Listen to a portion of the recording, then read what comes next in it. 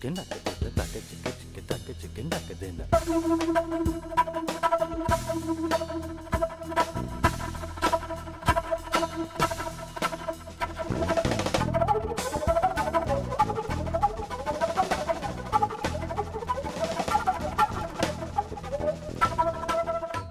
hilly region of the Himalayas of India, Nepal and Bhutan is known as the Terai region.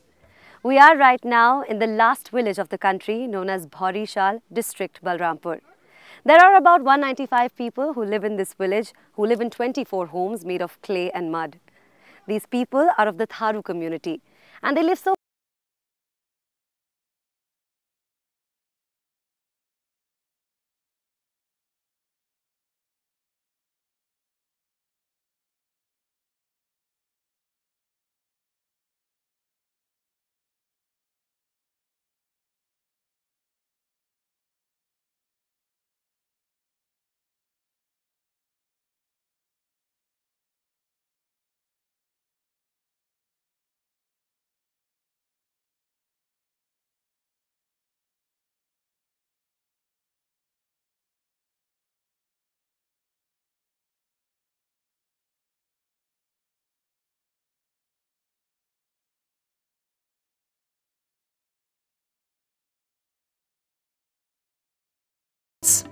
With deforestation and cultivation increasing, a permeable mixture of gravel, boulders and sand evolves, which leads to a sinking water table.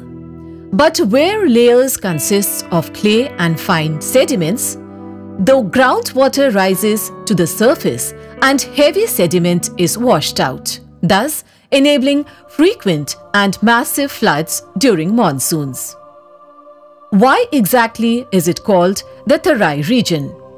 The Terai region is a swampy area of India and Nepal. It is a lowland region in southern Nepal and northern India that lies south of the outer foothills of the Himalayas, the Shivalik hills and north of the Indo-Gangetic plain. This lowland belt is characterized by tall grasslands, scrub savanna, sal forests and clay-rich swamps. In northern India, the Terai spreads from the Yamuna river eastward across Himachal Pradesh, Haryana, Uttarakhand, Uttar Pradesh and Bihar. It is part of the Terai Dwar savanna and grassland ecoregion.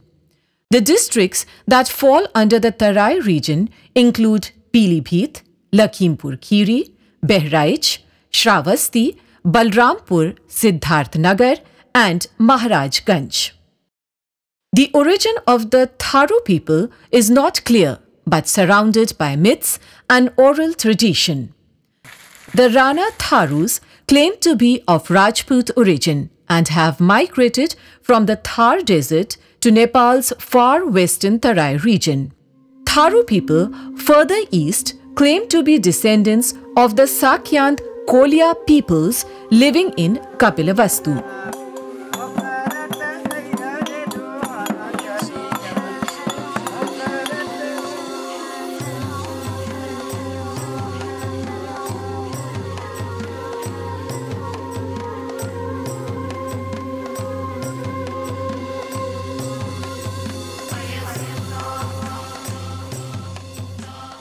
हम इस वक्त चंदनपुर गांव में हैं और हमारे साथ है राम सुंदर जी जो कि थारू समुदाय के हैं और शिक्षक भी हैं। स्वागत है आपका। थारू समुदाय की उत्पत्ति कहाँ से हुई? थारू समुदाय जैसा कि नाम ही है थारू।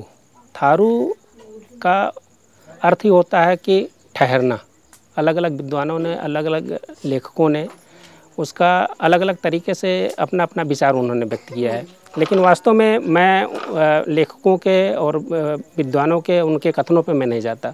जो मैं जिस समुदाय से हूँ और जो मैं वास्तविक रूप से मैं देख रहा हूँ, जान रहा हूँ कि थारू अपने आप को महाराणा प्रताप का वंशज मानता है। राजस्थान में थार का मरुस्थल है और महाराणा प्रताप जी वहाँ उदयपुर एक स्थान है और वहाँ राजस्थान के लोगों की और हम लोगों की पहनावा, खान पान लगभग मिलती जुलती है जी। और हमारे थारू लोग झारखंड से लेकर के उत्तरांचल तक सभी ये पर्वत के और सीमावर्ती नेपाल के सीमावर्ती क्षेत्रों में ही ये लोग बसे हुए हैं। और ये कहा भी गया है कि महाराणा प्रताप जी जब युद्ध कर रहे थे तो उनके साथ में युद्ध करते करते अपने वंश को बचाने के लिए, अपने अस्तित्व को बचाने के लिए जंगल में आकर के छुप गए। और आज भी ये इतिहास गवाह है कि महाराणा प्रताप जी को कहते हैं कि घास की रोटी वो खाते थे। घास की रोटी खा करके उन्होंने युद्ध किया, संघर्ष किया मुगलों से।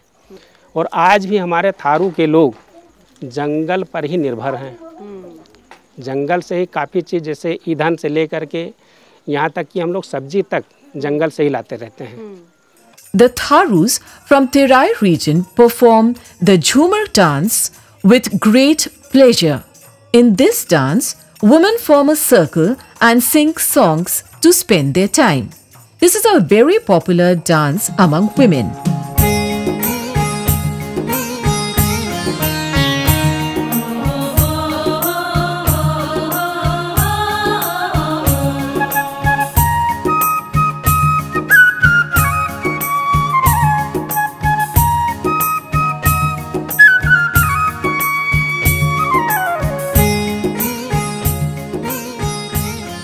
All of this jewelry is really heavy to carry, and I have to admit that I have all the respect for these women of the Tharu community who wear them every single time on their special occasion.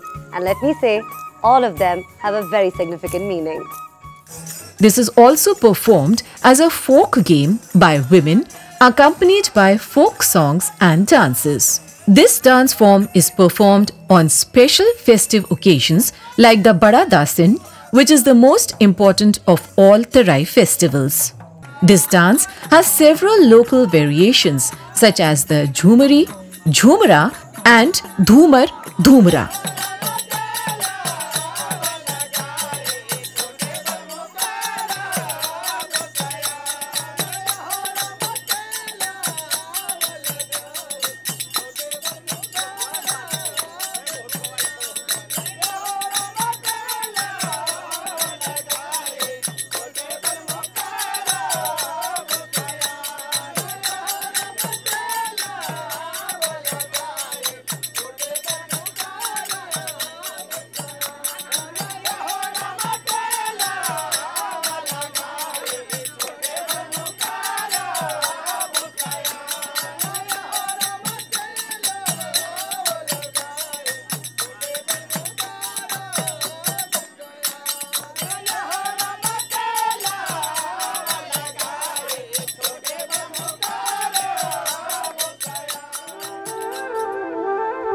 Bahraich is rich in culture, whether it is in architecture, craft, art, religion, language, food, etc. With its close proximity to Lucknow, Bahraich is not in the front line of development and commercialization. However, with the resources available in Bahraich, there is great scope and it's an untapped market. The people of Bahraich live close to nature with more than 80% engaged in agriculture or related sectors. Most of the people in Bahraich speak Hindi and Urdu. Islam is the widely practiced religion in Bahraich, followed by Hinduism, Christianity, Buddhism, Sikhism and Jainism. Shravasti, the northeastern town of Uttar Pradesh, is located near the West Rapti River. This town is closely associated with the life of Gautam Buddha, who is believed to have spent 24 Chaturmasas here. Age-old stupas, majestic vihars and several temples near the village of Sahet Mahet establish Buddha's association with Shravasti. According to Nagarjuna, the city had a population of 900,000 in 5th century BCE, and it even overshadowed Magadh's capital Rajgir. Shravasti is situated in the foothills of the Himalayas. Located just 40 kilometers from the border district of Bahraich, this is at the Indo-Nepal border. This district of Uttar Pradesh has been identified as the Buddhist shrine in the corner of the world today. The name of this district is named after the sage Shravasti. Behind me is Kachikuti, which was built in the 12th century BC, and right here behind me is the cave of Angulimal. As mentioned in the Brahat Kalp, and various sculptures of the 14th century, the name of the city was Mahid. There are subsequent mentions showing that the name of this city was Sahet Mahit. It is also mentioned that a vast fort covered this city in which there were many temples having idols of Dev Kulikas. Today, a great rampant of earth and brick surrounds this city. During excavation in Sahet Mahit near Shravasti city, many ancient idols and inscriptions were found.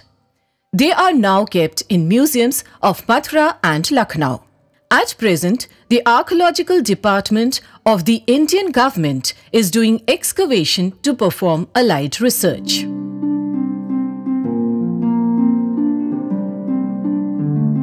Lakhimpur Kheri is the largest district of Uttar Pradesh. Here you will find the Dudhwa National Park, which is the home to many animal and bird species. Its borders are very close to Nepal, and here you will find the Tharu tribals, who are known for their humble and natural living. Lakhimpur district is the largest district in Uttar Pradesh and is on the border of Nepal. Its administrative capital is the city of Lakhimpur. Dudhwa National Park is in Lakhimpur Kheri and is the only national park in Uttar Pradesh.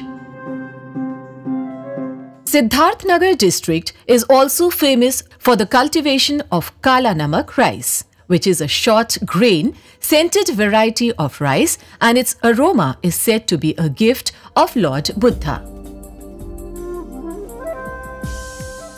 This rice has also been given the geographical indication GI tag by the Government of India in 2013 to define area of origin, which is a stretch of 65 kilometers along the Nepal border in Siddharthnagar district.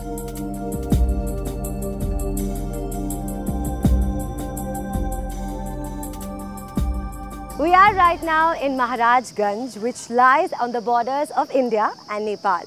Now the borders of this district touch Nepal in the north, Gorakhpur in the south, Padrona in the east and Siddharthnagar in the west. This place is famous for its Horia dance, which is performed by the Tharu community on the occasion of Holi. And during its performance, the participants throw colors at each other. Maharajganj district came into existence on 2nd October 1989.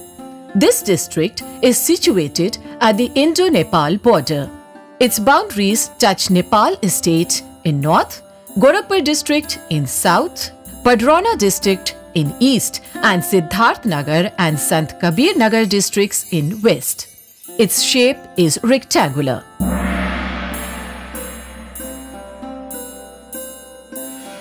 This dance takes place during the Dussehra festival in the Terai to honor goddess Durga.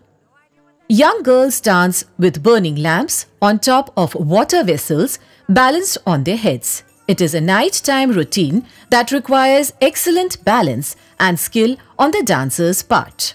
Performed on moonlit nights from midnight to dawn during the monsoon months, it is a popular dance of India's North Bihar and of Nepal's Mithila region, Janakpur.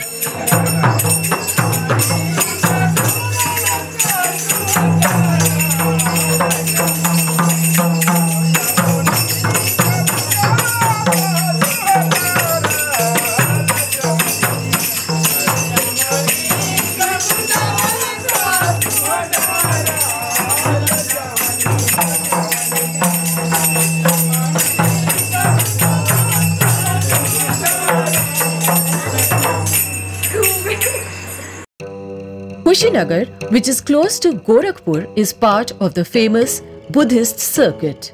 According to Buddhist traditions, it was earlier named Kushavati, due to abundance of kush grass found in this region.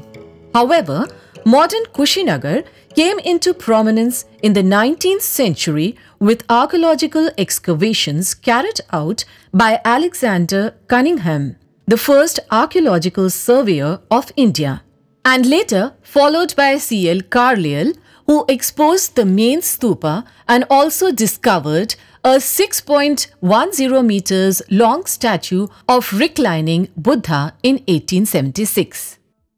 It's been a pleasure to be in Kushinagar all this while, and we are with Mr. T.K. Roy, who has spent about 26 years of his life living in this city.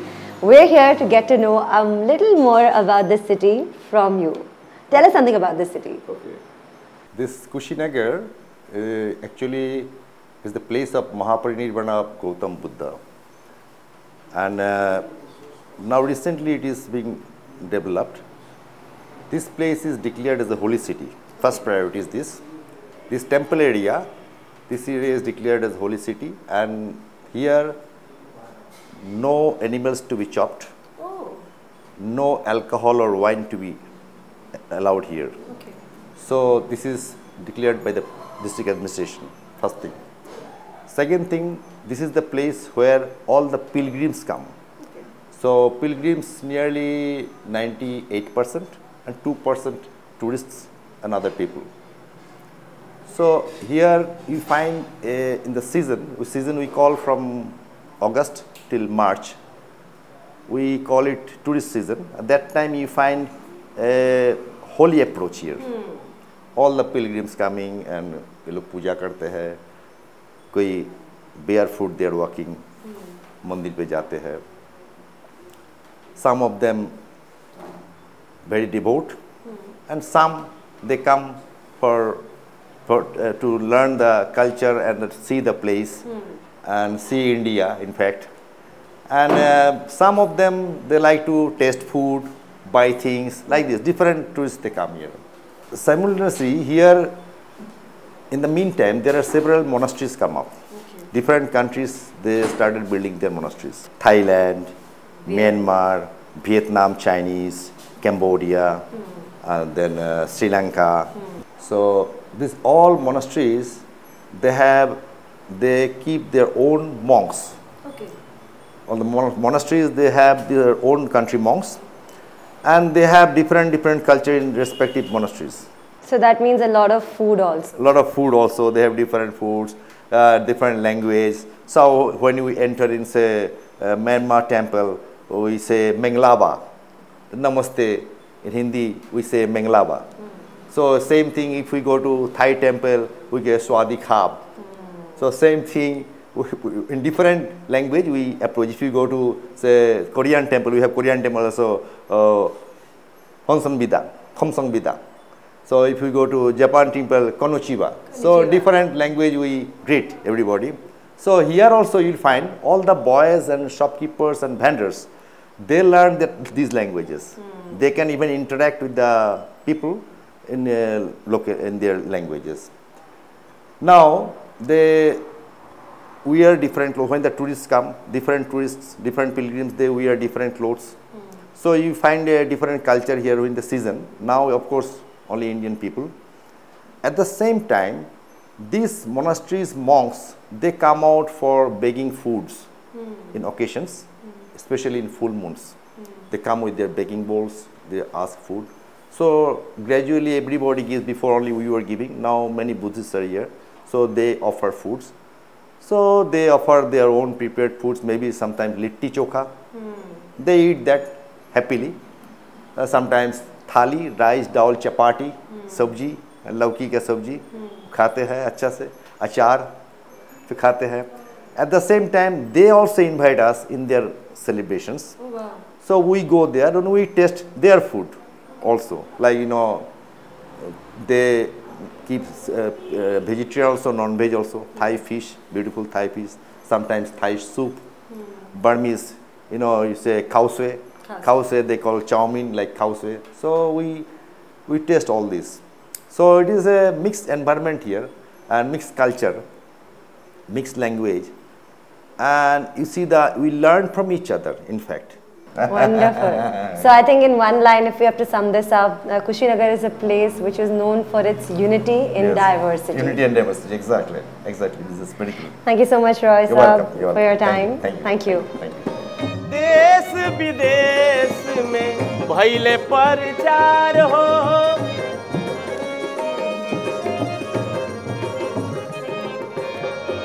जन जन में भावे लागल बुद्ध के विचार हो।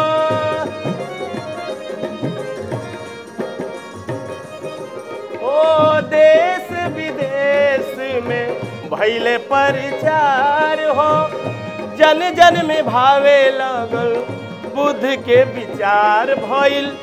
निर्वाण कुशीनगरिया में भइल, निर्वाण कुशीनगरिया में। चल घूमी आई बुद्ध के नगरिया में, चल घूमी आई बुद्ध के नगरिया में। बड़ा सुख चैन मिली ओ डगरिया में, बड़ा सुख चैन मिली ओ डगरिया में।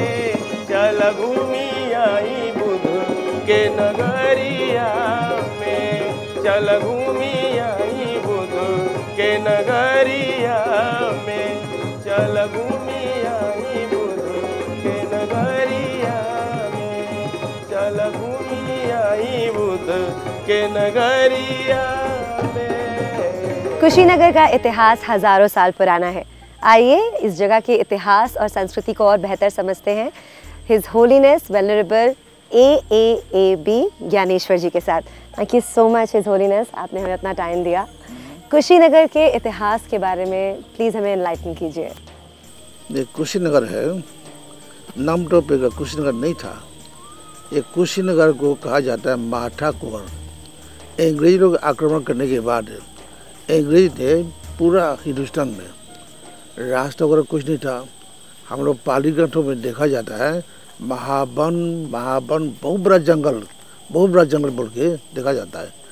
तो अंग्रेज आने के बाद सबसे पहले पश्चिम से रेल का रास्ता बनाने की कोशिश किया था। कराची से लाहौर को रेल रास्ता बनाया गया। रेल रास्ता बनाते बनाते चला गया तो एक जंगल में बहुत बड़ा खंडहर मिला।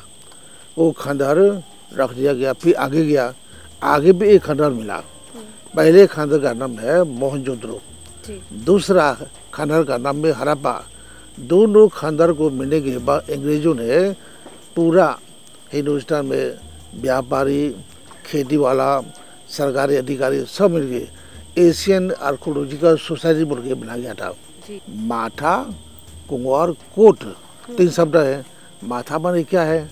माथा माने मता शब्द से आया होगा। कुंवर माने क्या है? कुंवर माने कुमार शब्द से आया होगा। कोट माने टीला। माथा कुंवर का कोट, मटा कुमारा टीला, ये तीन शब्द से। एकता मोबारी भोरी दूसरे पियवा गइलन रे चोरी।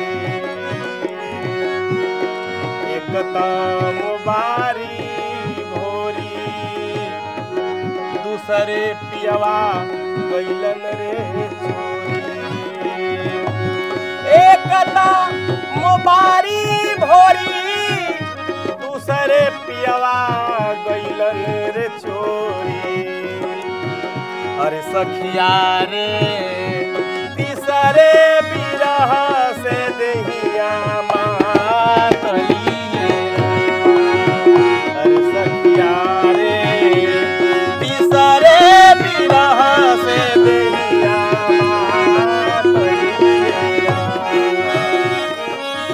Kapilvastu was the ancient capital of the Shakya clan, whose ruler was Shuddhodhan. He was the father of the Buddha. Therefore, Lord Buddha is also referred to as Shakyamuni. The Shakya domain was one of the 16 Mahajanpads of the 6th century BC. Prince Gautam, as Lord Buddha as we know him now, left his palace in Kapilvastu at the age of 29 and revisited it 12 years later after attaining enlightenment. Terai region has been an amalgamation of the Hindu, Muslim and Buddhist cultures and represent the mosaic of the region. Buddhist texts such as the Pali Canon claim that Kapilavastu was the childhood home of Gautam Buddha, on account of it being the capital of the Shakyas, over whom his father ruled. This little village of Piparahwa in Siddharthnagar district is a very important Buddhist pilgrimage since Lord Buddha had spent the first 29 years of life in this region. Our journey of culture has taken us far and wide. We are currently at the border of India and Nepal, where there's Nepal on one side, there's India on the other side. The culture of the two nations are very, very similar. And not to miss out, this is the Buddh circuit, and this border is known as Kapil Vastu. We have the SSB Jawans posted right here who work day and night relentlessly to protect our nation. Jai Hind, Jai Bharat. Dance and music is food for the soul in the Terai belt. In the foothills of the Himalayas, where nature shows its beauty in all its glory, the magic of Terai region of Uttar Pradesh is a treat for the eyes and a balm for the soul. A place where nature and wildlife coexist in harmony.